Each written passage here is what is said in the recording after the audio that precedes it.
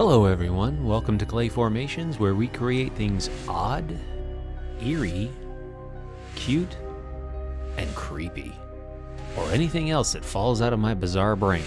So, if you want to see today's creation, just keep watching. Are you ready? Let's get to it. Alright, the first thing we need to do is make some UV resin eyes. We'll add a little white paint to give it some pigment and pour it into the molds. And of course here I'm making both eyes the same size because I forgot that I wanted to make one bigger than the other. And unfortunately this whole process is a waste of time, as you'll see later on in the video. Here I'm making the bigger one. It's funny, even after putting them under the UV light like this, they still didn't work. I use very thin super glue and baking soda in order to make a plastic adhesive, and it really works well. I'm using several layers of aluminum foil because I wanted to preserve the round shape as much as possible. I was afraid if I used Sculpey Ultralight I wouldn't be able to maintain the roundness that I was looking for. Now time to cut up and condition some clay. I actually broke my pasta maker doing this because I put it in too thick to strip the gears right out of it. Rest in peace, pasta maker. Now for some liquid Sculpey, and cover it with our first layer of clay.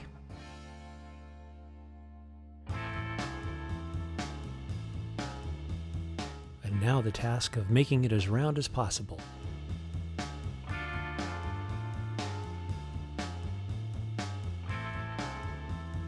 Remember how I said the UV resin eyes didn't work? You're about to find out why. As I pushed them in, they felt kind of soft. That's weird. Oh, gross.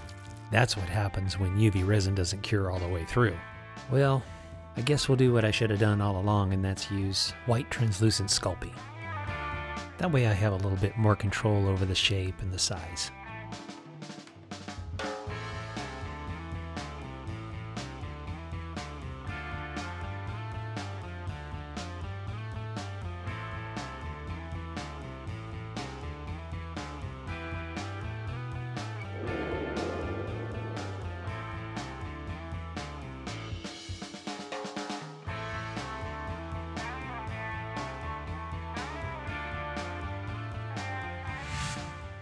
Those eyes look a little too far apart.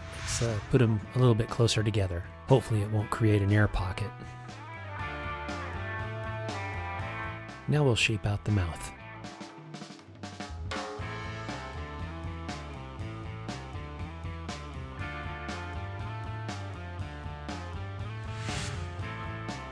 I needed to thicken up his upper lip there.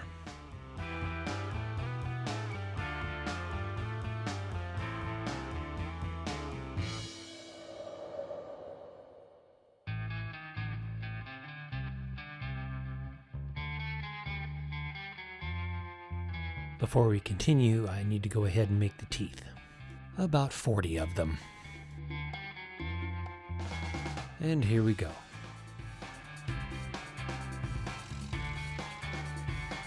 Always make sure you leave enough root on the tooth so you can embed it into the clay.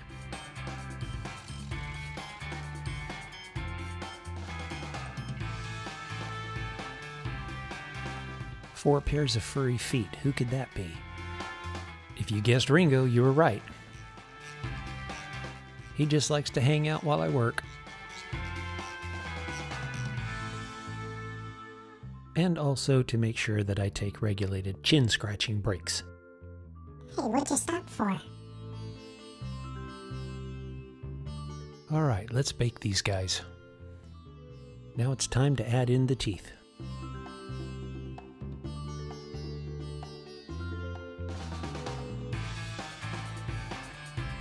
It's here I realize that there's too much of a gap between the back of the mouth and the teeth.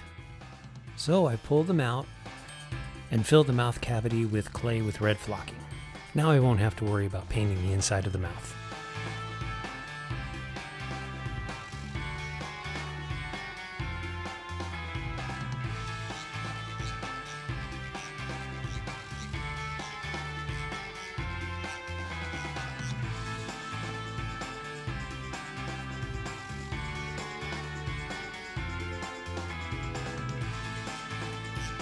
Sometimes the teeth don't fit right, and you have to replace it with ones that fit and look correct.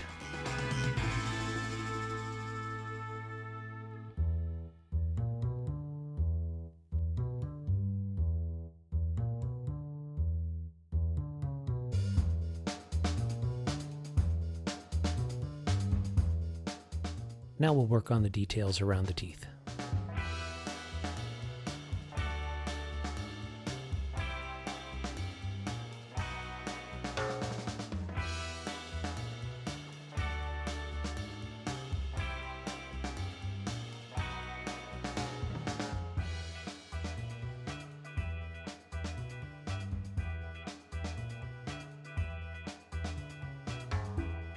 We'll add a little clay to the corners of his mouth to make his smile bigger and creepier.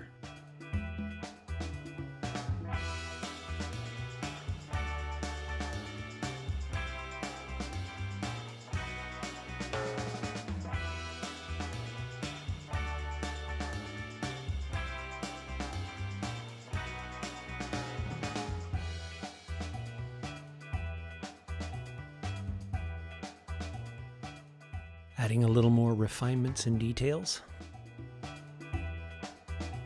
Looks like this crazy 8-ball's almost ready for the oven.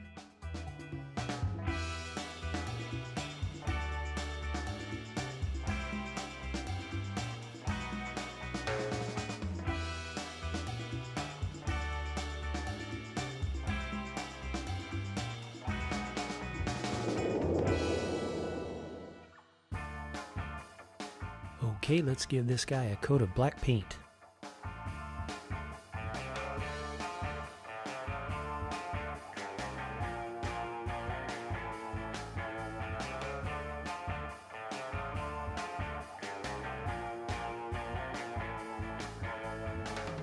I guess I don't have to tell you that painting close to the teeth is dangerous.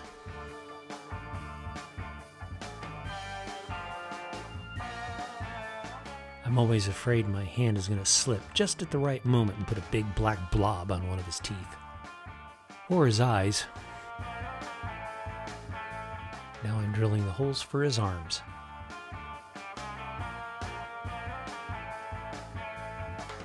This guy's really going to be super buff.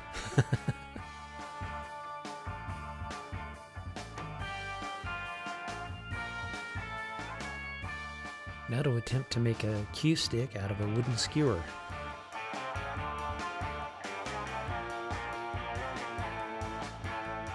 Now I'm carving out the notch for what they call the cue butt. And that's really what it's called. I looked it up.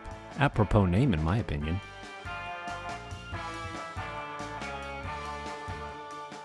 And now to paint the tip. Not too bad for my first attempt at a cue stick.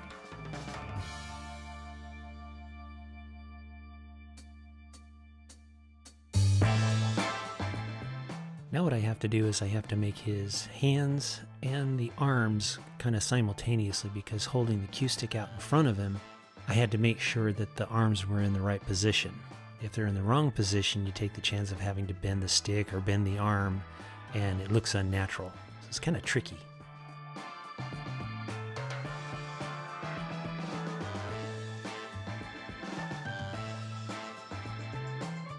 There we go, that looks about right. Now we'll use some Epoxy Sculpt to blend the arms into his, well, 8-ball head.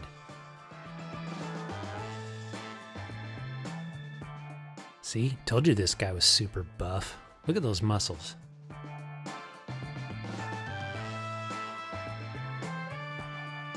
Now I'll have to go out to the garage and make some sawdust. I mean, do the base.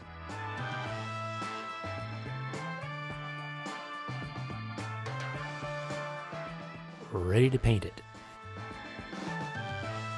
What I'm going to try to do is make this look as close to a pool table as I possibly can. A round pool table. I know they're square, but mine's round. Now I'll make the cue balls. I was just going to do purple and red and then a white cue ball, but I said, nah, it needs a little more. So I end up doing a yellow and a blue one. These two extra white ones were going to be a stripe, but it didn't quite work out, so I just made them all solid.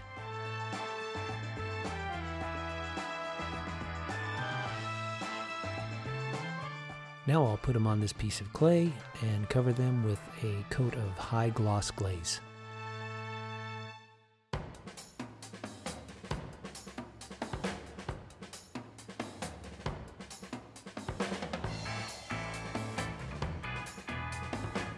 Now to paint his number 8 on his head.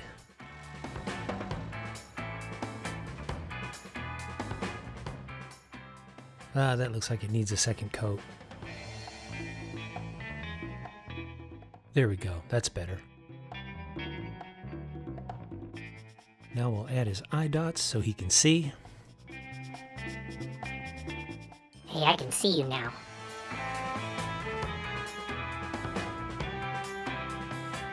Now we'll add some high gloss glaze to the teeth and the eyes.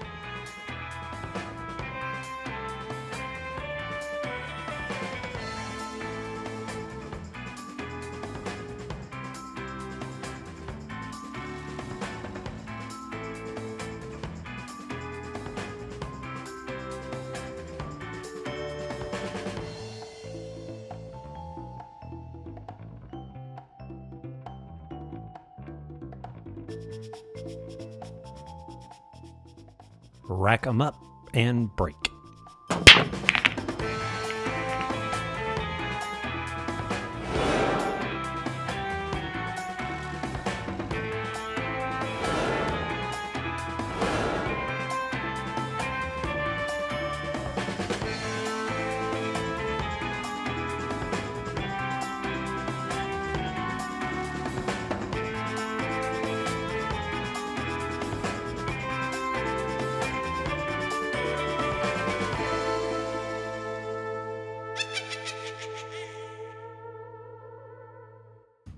Hey guys, thanks for watching my video. I really appreciate it. I had a blast making this one, and I hope you enjoyed it too.